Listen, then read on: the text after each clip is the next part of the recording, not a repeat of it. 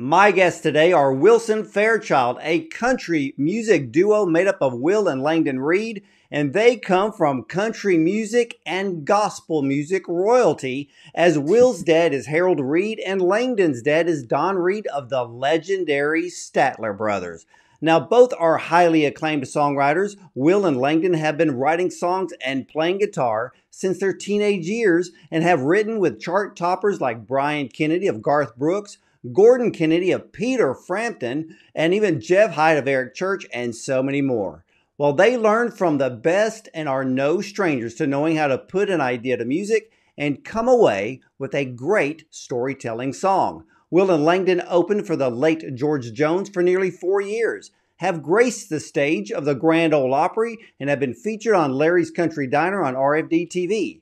And they continue carrying on a family legacy of great music, high-energy performances, and pure entertainment. So, ladies and gentlemen, let's welcome Wil and Langdon of Wilson Fairchild and their brand new album, Statler Made, to the show. Welcome, gentlemen. Thank you. After that introduction, I'm tired. We have done a couple things. Yeah. I say we stop right there and go home. Well, you know, like a great performance, maybe we need to do an encore. How about that? I love it. Thank you so much. Great to be here with you, Ward. Yeah. Hey, it's an honor and a pleasure to have two of you carrying on the great legacy of the Statler name. Is that kind of a heavy burden to carry? Those shoes can get big at times. It has been. You know what? Langdon and I have been singing together ever since we were teenagers. And to get to this point with this new project, Statler Made, it really feels like everything has finally come together. You know, we with our dads being, again, like you said, you know, Hall of Fame acting country music, we grew up with it. That's all we've ever known. It's all we've ever wanted to do. And when we realized recently, it's like, you know, we've never really recorded their hits, and we've never used the name out of respect, you know, because they're the Statler brothers and we're not. But with the blessing of them, it's really cool to say, you know, to connect those dots with people that haven't made the connection, that we're carrying on the Statler legacy, which we're thrilled about. Well, where did the name Wilson Fairchild come from? Mm-hmm. Great question. We get that a lot, and we know that answer. That is simply our two middle names. His middle name is Wilson. My middle name is Fairchild. And for years when we started out, as he said, back in those high school days and early college years and playing music, we went under the name of Grand Staff. That's what we called it. And that had a cool story to it as well. It was an old family name from like a great uncle that got captured by the Indians. I mean, we're serious. We're serious, but yeah, we're serious. That really happened. They said he carried himself like a grand staff. Mm-hmm. And then we thought that's kind of cool. It had musical, you know, overtones to it as well. So we did get an independent record deal years ago under that name. Yes. So that name is out there, and if you see it, that is us. But when we started playing live shows, and I would say about 3 out of every 5 shows that we would play, when we would get introduced, the MC would always mess the name up. It was never Grand Staff. It was Grandstand. It was Grand Stuff. Grind Stuff. Grand Funk Railroad. I'm afraid Grand Staff Infection was the worst ever. That is with that particular name. But actually, before the George Jones days is when we changed it to Wilson Fairchild. And again, you know, we were trying to be creative by using our middle names, and if it didn't work out, we were going to open up a law firm. But so far, we don't have to use it for the law firm. Mm-hmm. That sounds good. It looks good on a marquee. It does. It looks great on a marquee. But how old were each of you when you performed for the very first time? Oh, that was going to be for like a talent show in our hometown. And we were playing in church before then. Yes. You know, singing and playing in church. And, you know, special occasions and all that type of stuff. I will say, I think I remember one of our first gigs. If it wasn't the first, it was one of. Mm-hmm. We were hired to play for a girl's birthday party about 20 minutes down the road from the house. Mm-hmm. And we were in high school. Right. And it was me and Wil and a couple other guys. And I mean, we had the band together. We had the matching shirts. We had our instruments. They weren't tuned, but we had instruments. Right. And we had a set list, and we went down in the garage of this guy's house, set up, and played for his daughter's birthday and her friends over there. So in our humble beginnings, that time on, Ward, it just went straight up. Yeah, and it's still making them the same amount of money, right? Exactly. Right, How did you know? Right. Yeah. We're still making birthday money. I talked to a lot of recording artists, so I know that the days have changed, and we all know that streaming doesn't pay the bills. Right. Yeah. You're getting paid 1.3 cents a download. Are you getting that much, really? Oh, he's holding out on you. Yeah, evidently. Well, did either of you ever think of a career outside of music, or was music just part of your DNA? So yes, it was part of our DNA, and we've had lots of other interests. Langdon was an ace left-handed baseball pitcher in high school. He could have gone that direction. You know, scouts looked at him in high school. I was not good at baseball. So I was 100% committed to the music thing. But we were always enamored with it with our dad's career. We were always listening to music that came along before us, and we're eat up with the songwriting. And it wasn't just the Statlers, it was all of classic country music. You know, definitely the 70s era got in our ear. Yeah. The analog recordings, but all the greats, everybody from, you know, Merle Haggard, George Jones, Tammy Wynette, Ronnie Millsap. We love that stuff. Going into the 80s, you know, Ricky Skaggs and the Telecaster, and even up into the Randy Travis today, we were always in tune with that music, you know. So then over the years, to stay in the music business, we've done several things. You know, both he and I are, you know, in the real estate business. I've mowed a lot of grass. Baled a lot of hay. Langdon was a plumber for how many years? About 8 years. Yeah. Langdon was a plumber for 8 years. And did you learn anything? No. He didn't learn anything. No. But we've always kept the door open to the music business. Yes. Well, your album Statler Made pays tribute to your father's legacy with the Statler brothers. But what is your greatest memory about how your father's music specifically inspired or influenced a particular track on this album? Particular track. Great question. That is. You know, I thought you were just going to say, how did their music just influence us overall? And it kind of goes along with what he was saying.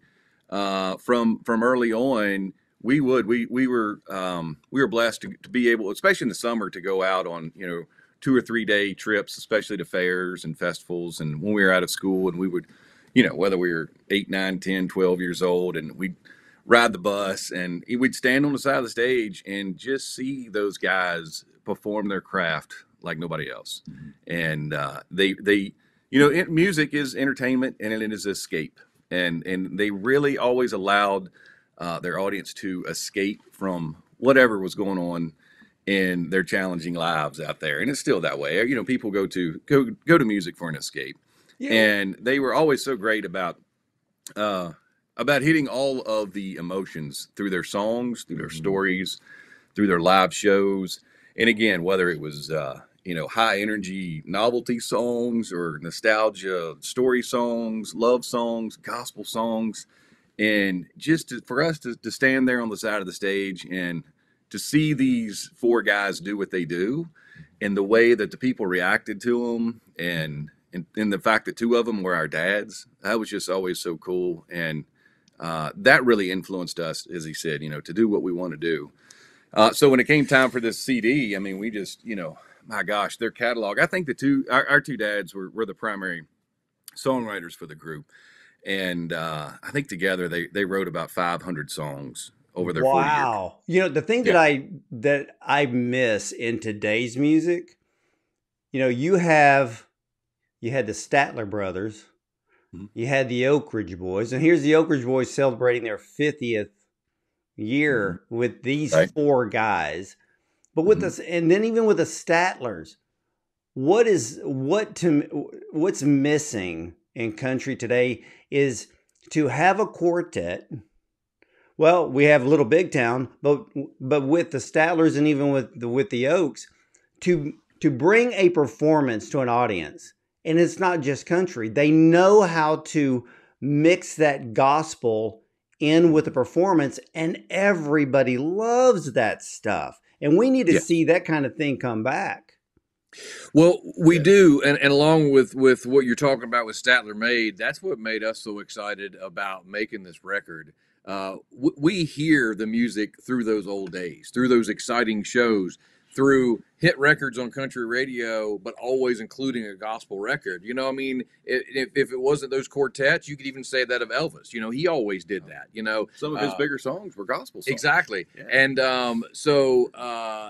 that's what made us so excited about this record, with putting the three gospels on there too. We hear them through country music, you know, and that's what makes us different coming from the Statler brothers. Is, our dads would even be excited about certain gospel songs or certain gospel groups. And it's like, well, yeah, it's okay, but it's not the Statler brothers. Our perspective has always been different. Yeah. And back to what you said about the album, I think Class of 57, the song that we recorded on this, that our dads wrote together, has always been a signature song for the Statlers, and one that me and Langdon never thought we would record. Only because it was their peers. It was where they came from in the 1950s, and we would joke on stage about how we never did that song because we're not that old. You know, I mean, we made a joke of it that, we didn't know those people. A lot of more truth than joke, though, really. Yeah, exactly. No. But the reality is that's one of those songs that touches the heart of any graduating class, that everybody knows where everybody went, ended up, or didn't end up. And so that was pretty special. People love hearing that song through us, which is pretty cool. Yeah. Well, I also liked listening to Do You Know You Are My Sunshine and I'll Go to My Grave Loving You, one of the most famous Statler Brothers songs. Mm-hmm. Yes. Oh yeah. And we love those, with on Grave, we recorded it like they ended up doing it in concert, from the time it was a hit record in the 70s to them performing it till the end of their career. It kept getting faster and faster and faster on stage. Right. So when Langdon and I came along, we loved it that way. We loved it up tempo. So that's the way we did it here. Well, how did you balance maintaining the original essence of these songs while infusing your own artistic style and modern interpretations into them? Because both of you could literally just sing the cover off a phone book if people knew what a phone book was. Right. You're showing your age. That's great. That's good, because we had a conversation with our two producers, Michael Sykes and Johnny Minnick, when we went into the studio, and Wil and I, we pretty much arranged these songs. We sit right at this table and with guitars and figured out the keys and who's singing what. And I'm coming in here and a break and that kind of stuff. And so anyway, we know how we interpret. We know the originals of the original way the song was sung. I mean, right down to who was singing what part and when they came in. So there's nobody closer to the original songs than us. But we also wanted to make it our own as well. And that's a hard thing to do, And so we had that conversation with our producers going into it with the musicians the days that we recorded the music, and just said, guys, let's have fun with this, be loose, bring the energy, interpret the song. The guitar player, you do what you want to do. Drummer, you do what you want to do. And if there's any guard railing that we need to do here to make sure that it's kind of like how we're hearing it, we did that. But our Michael Sykes in particular, he told us afterwards, listening to it, he says, man, this music is so you all. It's so Wilson Fairchild, but I love the way y'all tip your hat to the Statlers in certain places. Well, whether it was, the drum beat with Bed of Roses, or maybe a certain harmony that I would hit on the end that was very reminiscent of their tenor singers at the time, or a phrasing that, my dad would do on a certain line that he would hit, or something like that. And it's almost some of those places in those songs are even indescribable. But if you're a fan and you know that music, and there's plenty of Statler fans still out there, and we're hearing those reviews and feedback from those people to say, this is cool because it's a Wilson Fairchild album, but I'm hearing Statler's just peppered throughout it. And that's not a bad that's the best thing. review we get. Yeah, it's not a bad thing at all. Now, you know, one of the first songs I listened to, because you can't help but once you see the title, you're like, okay, I want to see what this is like.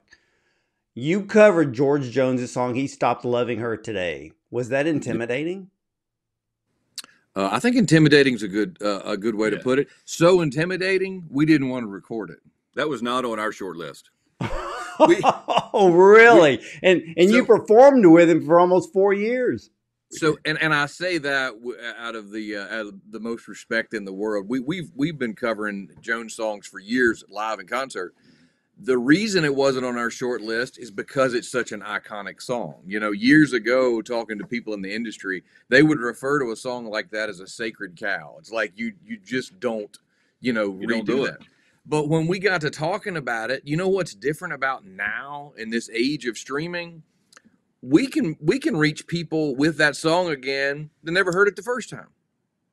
It's very possible, and so we did it justice. But as I told, I had a really nice compliment recently that we did a really good job on the song, and we paid our respect to it. And I said, well, I appreciate that. And but I said, I can't even sing it without hearing George Jones, So we've never approached a song like that to where we try to sing like another person.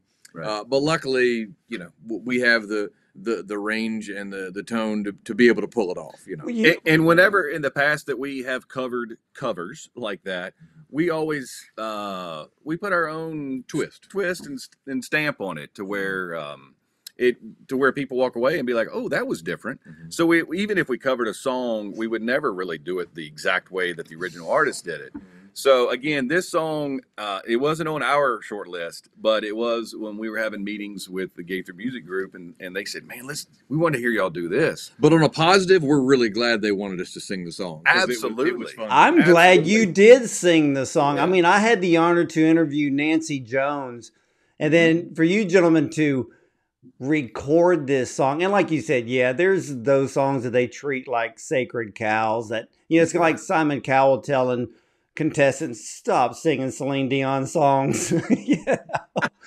And there's no Celine on this album. And I totally agree with that too, because she sings on a whole different level. If you can't sing it as good as she can, don't sing it. Right. So well, it's like you don't touch Celine, you don't touch Whitney Houston. Just stay away from that bar, okay? Because amen. God only created a couple of people to reach that bar, but you guys definitely reached the George Jones bar perfectly. And what I love is that, and I heard this from a veteran recording artist, especially when he tells the up and comers who are they're singing in the bars, they're trying to get gigs on the weekends, and you know how young artists can be. Well, I've got all my original music. Well, that's great, but slide in a cover here and there, because that perks up the ears of the audience. Goes, oh, like you can pull that off.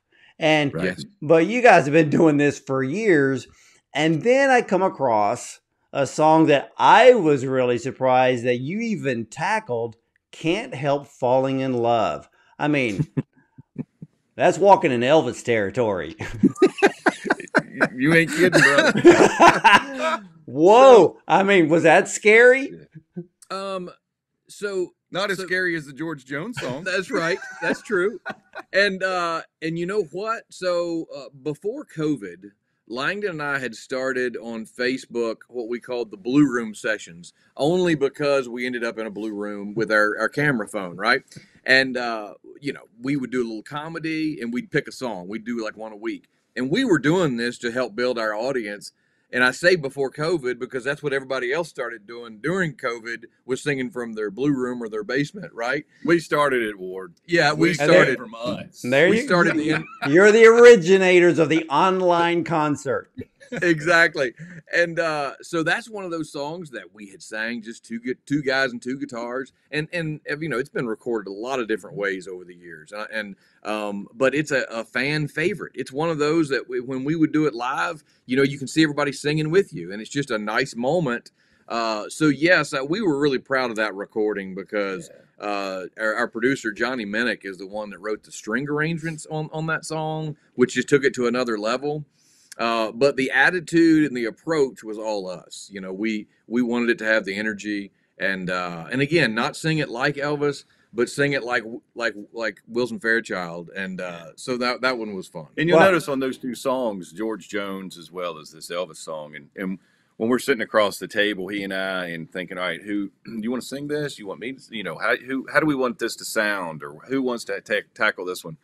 And so I remember Will, like with the George Jones song, he looked at me and was like, you want to sing this? And I'm like, no, because, if our fans are going to be upset that we did it, I want them to be mad at him.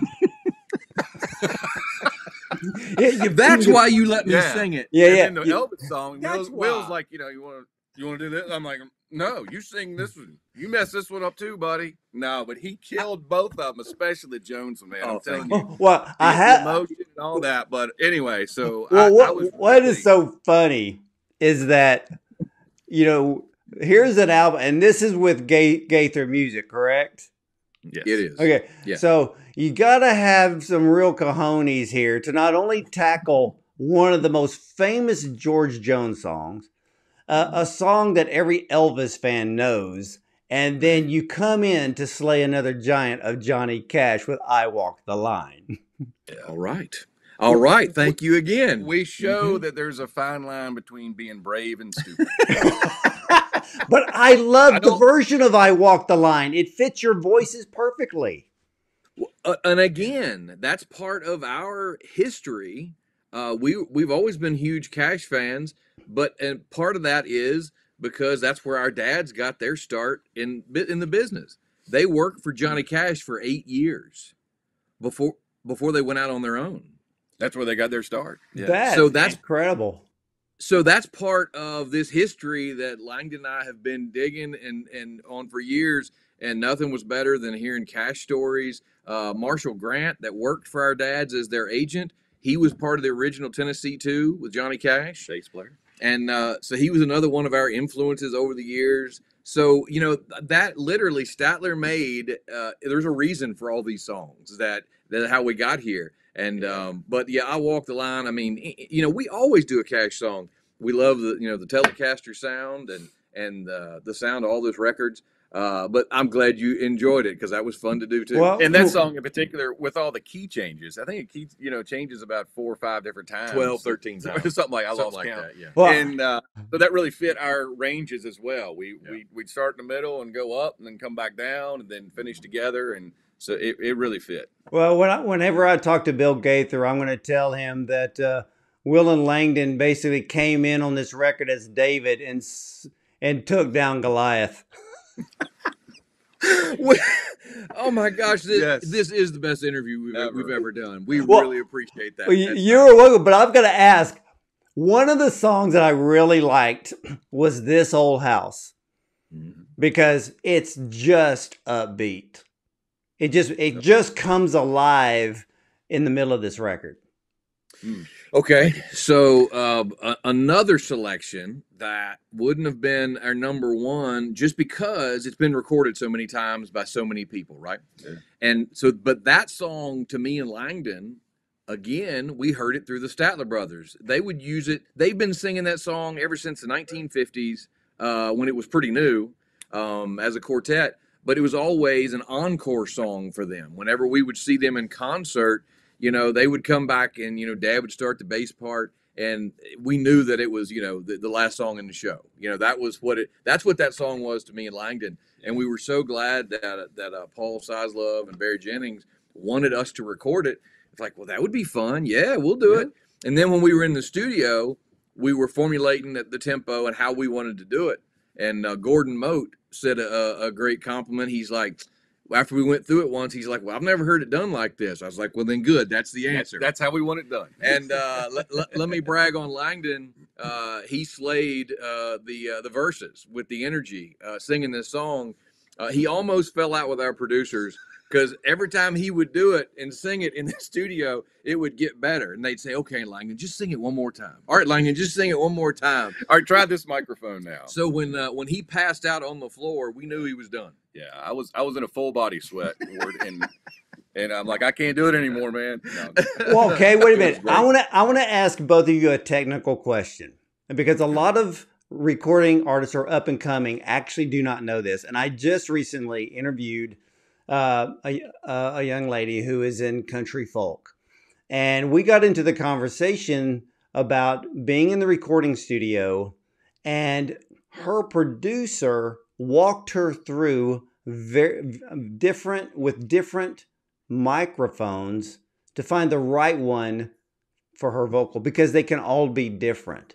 Now, when you're in the studio, do you just walk in there, there's the mic, you sing, or do you go through different microphones to kind of find the right tone? Maybe the producer's thinking, no, that's the one, or no, don't use that one. Do you go through that? So I'll let Langdon answer here in a second. Okay, yeah, but I'm so proud to say, for the first time ever, Miss Dr. Bond, we got to choose our own microphones on this project, and they were different. They were different. He had his microphone, I had mine, and we learned that lesson for the first time on this project. Are you kidding me? No. But and this is because of Johnny Minnick and Michael Sykes, our producers. And Johnny has his own microphone collection, and we took a whole morning and A-B'd and A-B-C'd and A-B-C-D'd these mics to see what fit best with our tones. And yes, that's exactly what we did. Now, I'll also add to that I don't know if Wil and I don't have the ears to hear the difference, or if we just don't care. But yeah, when it mattered to Johnny and Michael, and when we would sing, and this one, and this one, and those guys are like, yeah, that one's warmer. Ooh, that one's got a nice tone. Yes, and we're like, so. And they would ask, like, what do you think? I'm like, absolutely, buddy, that's the one. We are so glad to have them, but coming from the Statler brothers, we're a lot more about getting the joke than picking the right mic. Well, those guys, the Statlers, not only did they, early on, they 4 guys around one mic, and they that's also right. recorded that. What it was so funny is you go into the studio, you're singing into a $5,000 microphone, and then you go on the road and you grab your Shure 58, and there you go. Absolutely. Exactly. You can't go wrong with a Shure 58. Exactly. Mm-hmm. Yeah, you can use them as a hammer and they still don't break. So I totally respected us getting the right mics, and it was cool. And they even took us to school on artists over the years, back to the 40s and 50s, that they would only use specific mics when they went in the studio. But that was the first time we'd ever done that. Yeah. Wow. This is a lesson for up and coming artists when they go into the studio for the first time, to make sure that they have a producer that will actually work with them, spend that half a day finding the right mic. Because I think it makes a huge difference in recording an album. And then they learn that there is an actual difference between, variations of ribbon microphones and things of that sort. But I've got to ask, what's been the fans' feedback to this new album? Langdon said on the camera the other day, overwhelming. I think it's been underwhelming. I want more. I want to hear more feedback. You know what? It could not be any better for us that people love Wilson Fairchild. They love the way me and Langdon sing. They love hearing our dad's music through us. But they've all given us the credit for it, which is really great. That was one thing through our career coming along. As you can understand, being second generation, we were writing our own music and recording and performing, and always trying to separate ourselves from our famous fathers, right? But we really found out in the last 10 years that was impossible to separate us, because we look a little bit like them, we sound a little bit like them, and we have the same you know, mannerisms. And, but we have the same love for the music. So so when we would sing their music or anybody else's, it comes out sounding like they did, you know, and that's not such a bad thing. So so have you received feedback from those that grew up on the Statler Brothers music? Oh yes. Oh yes. Mm-hmm. Yeah, the true fans who have known their music from day one. And it is nice because they can see how we embraced their music. We, again, like he was saying, we never wanted to, by risking being that second generation, we didn't want to be accused of or even flirt with the idea that we're riding on coattails or doing anything like them that we would be compared to. Because we always loved their music. And like you said, we sometimes we would stiff arm it to make sure that we weren't too close to it and we were ourselves, you know, this is us. Well, and, I think, but there was a fine line there sometimes to satisfy and compromise and work it out. And we did with this album by the grace of God and the forgiveness of the fans. Bring it all together. Yeah. Well, I think this is the time where when there are children of the icons, I think it's better now than it was in the past.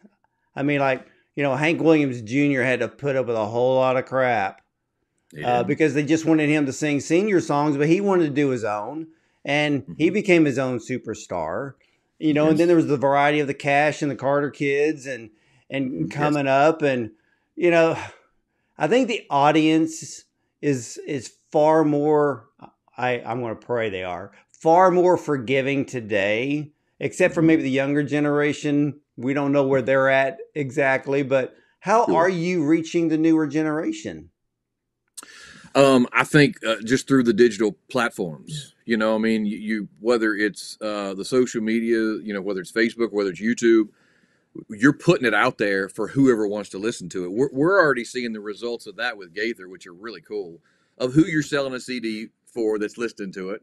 Our Spotify numbers have been booming. So I feel like that's, you know, middle-aged us and younger that are, you know, that's how they listen to music now.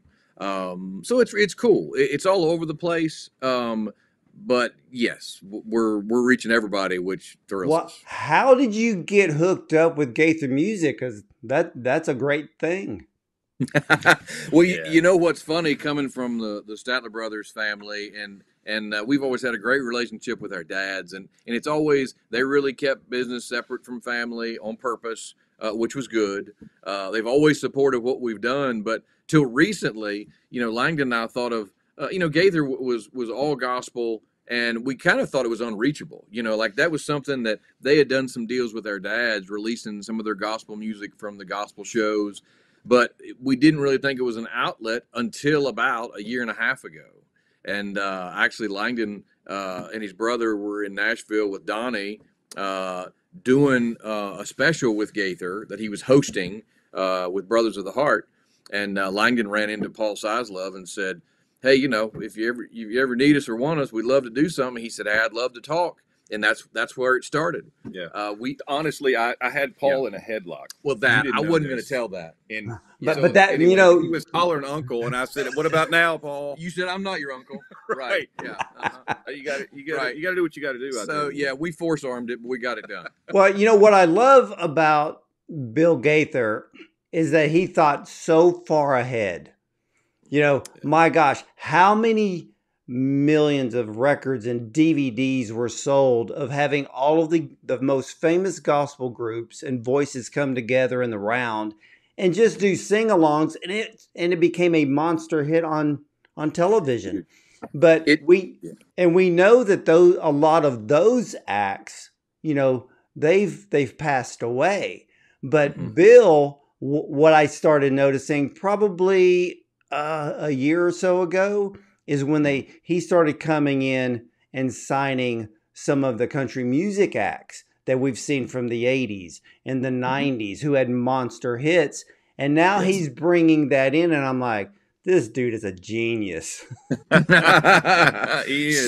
So yes, and you're right. And I do know for a fact from Bill to Paul to Barry that it was intentional, that not only have they reached tons of people around the world with everything they've done the last 30 years, but utilizing these country artists that are still gospel helps them get to even more people that they didn't get to the first time.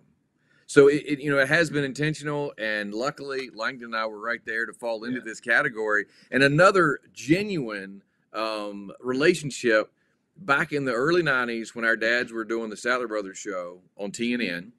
That's when Gaither started putting these shows together and selling DVDs, and they were buying ad time on the Statler Brothers show. And that's when the Gaither video skyrocketed. And that's where it all started. And so it's really cool that, it's a family thing. It came full circle. Mm-hmm. It did. And then when the Statlers retired in 2002 with their farewell concert, and then the Gaither a few years later picked that up, that DVD, and re-released it to the Gaither audience. Yes, and it's gone, I don't know, triple platinum now or something crazy. So it was really cool. Back in the 90s when the Statlers had their show, Gaither's numbers were going up because they were riding in a sidecar with the Statlers, and then like you said, that full circle came back around when they picked up the farewell concert after retirement, and the Statlers numbers were still skyrocketing. So. Well, I know this is really early in the year, but have you gentlemen ever thought about doing a Christmas album? Oh yes, because I can hear you doing Mark Lowry's "Mary Did You Know." Great song. Thank you. Now, since you've already slayed some of the giants, I think that's probably one. I mean, everybody's been doing that song, and Mark loves the mailbox money in December. I was going to say we would do it, but we don't want. Mark doesn't need any more money. Yeah, I want mailbox money. I want to do something, but no, that's a big one. And yes, there's lots of things on the list that we wanted to continue our relationship with Gaither, and they've been nothing but great to us. And it's exactly where we want to be. This is how we do music, Well, I can think back, I can listen, and to hear your voices on the Statler Made album. I mean, you guys could pull off a monster duet album, because I can hear you guys sing with Mark Lowry, Guy Penrod. I mean, my gosh, the list goes on. I mean, you do a song with Dolly, for heaven's sake, because there's just so much out there. And you mentioned earlier an artist that I absolutely love. And the moment you mentioned his name, I'm thinking, these two guys can pull off his songs. And that's Ronnie Milsap. Oh, wow. Oh, wow. He's one of the reasons that we're doing what we do today. And one of the best singers to come through country music. Oh, I can hear you guys sing "Stranger Things Have Happened." Oh yeah, yeah. Oh my gosh, I can hear you guys literally singing that song. Oh, well, thank you. You know what, man? That means the world to us. We've been down a lot of roads the last 20 years on this musical journey, but for you to appreciate it and even compare us to the greats that have come along, we really do appreciate it. And seriously, when you say things about us and our name in the same sentence with Guy Penrod and Mark and Ronnie, and the Statlers and Bill Gaither and all these people, that really that's not good for our ego. We're going to be having a hard time getting through the doorway. I'm here to feed it. I'm here to feed that ego anytime you need it. Good. Feed it every time you need it. I like that. Really is sweet. Well, where can everyone buy the brand new album Statler Made? Yep. So it's everywhere. So if you want us to sign it for you, and we will, we'll even sign our own names. We're not somebody else's. That's right. Our own names. You can get it through WilsonFairchild.com through our store. And that takes you to the Statler Brothers gift shop, which is handling it, or you can go to the StatlerBrothers.com. But if you want to, however, that's the only way you can get it signed, is we will do it through that. Right. Yeah. But if not, through Gaither.com, everywhere their music is sold, you can get it. And then, of course, anywhere on the streaming platforms. If it's the CD, the album, the music, it's everywhere. And if you want to see it, if you don't watch DVDs, but you want to stream it, you can go to Gaither TV Plus, and for like $4.99 a month, you can watch it as many times as you want. Oh, that's cheap, man. $4.99. Yeah. You can see me as much as you want. Yeah, sometimes I just put it on at home and just walk off. What a deal. I don't even watch it. Well, it's a lot cheaper than Netflix. Yes, it is. True. It sure is. Yeah, we're hoping they're going to price themselves out of business, and you have to come watch Gaither TV Plus. Yeah. And I know Bill would appreciate that. Yes. That's right. He needs the money. Yeah, it's like Mark keeps telling Bill, dude, you can't take all that with you when you go. That's right. Right. That's right. Leave some crumbs down here for us. Success is a beautiful thing. Yeah. Bill will show up at the pearly gates, and he'll be the first one trying to sell a Bible to Jesus. And I say that with the utmost respect. Of course you do. And we agree. You're exactly right. Well, gentlemen, it has been an absolute huge honor and a pleasure to have you on the show today. And I've had a blast. Well, we have too. So great to meet you. Thanks for having us on. We look forward to seeing you at a concert soon. Please come see us if we're anywhere close to you. Yeah. And thanks for loving the album. It was a lot of fun to make. Well, you got our number. You call anytime. I will do that. And yeah, when you come through Texas, you let me know, and we will be there and be in the audience. Because, ladies and gentlemen, what do we always say on the show? You buy the music, you buy the merch, you buy the concert ticket. You go support your favorite artist, because it is the music that makes the memories. And if you want to make more memories, we got to buy these things, because people don't do this stuff for free. And stop downloading, because there's nothing there, but buy it, hold it in your hand, put it on your turntable or your CD player and enjoy it. Put your headphones on or just blast it through the house. And I can tell you this, you need to head over to wilsonfairchild.com, get all things, all things Wilson Fairchild.